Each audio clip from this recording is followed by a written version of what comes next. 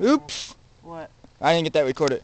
Anyways, there is a candle on the brick. Chance we might die. Justin's being a dumbass. Austin is trying to refuel the homemade flamethrower that we made. It was made to be a water gun, Hey, we can fry a watermelon. a tank Hey, filled we can fry a of watermelon with this thing. gasoline, Watermelon. and its fuel source, well, of course the gasoline, and also the fire from the candle.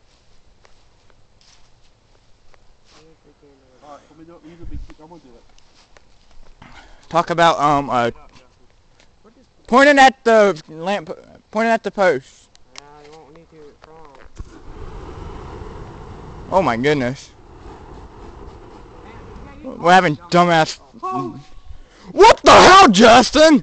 I went a little overboard. Dumbass! Sorry.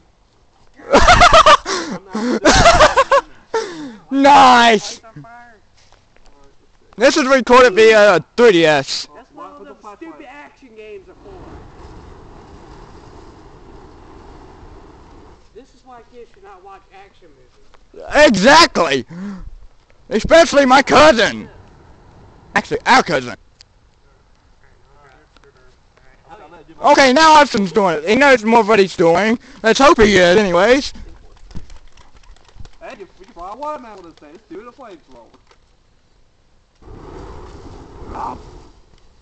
Oh man, this is awesome.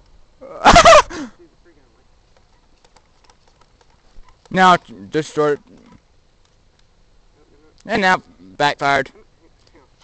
Looks like they need to refuel the fire a little bit. Candle started to melt. With a piece of shit candle. It's starting to melt. Oh, that's good enough.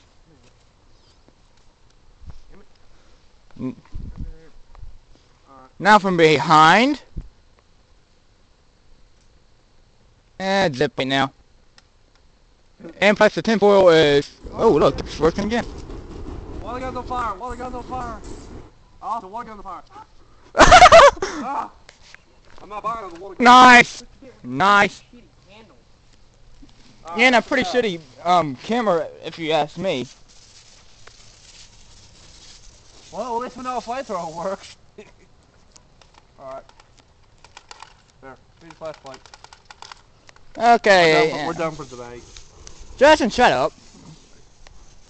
Anyways, that's all we have for today. Did we melt the water gun? This is Green Yoshi 24, Oh, and we have pretty much proved our point that making a homemade